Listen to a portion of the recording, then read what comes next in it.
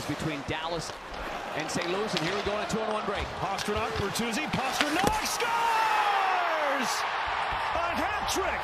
Number 60 on the season, number 300 in the career of David Pastrnak. Holy jumping! What a moment this is!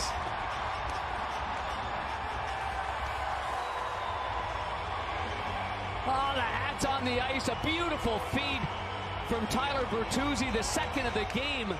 I mean, just an impeccable heel-to-toe saucer pass right on the tape to Pastrnak, and I looked right over to my right and I saw the look of the coaches, the head coach Jim Montgomery, the training staff, just the look of euphoria when this went in. But what a read by Hampus Lindholm again.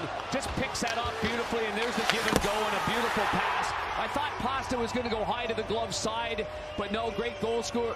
They change it around. He goes low along the ice. The goalie's stick wasn't anywhere near that part of it, and he reads that beautifully, just keeps it along the ice underneath the goaltender and in the net. And what a reaction from the Boston Bruins and the Bruins fans that are in attendance here in Philadelphia.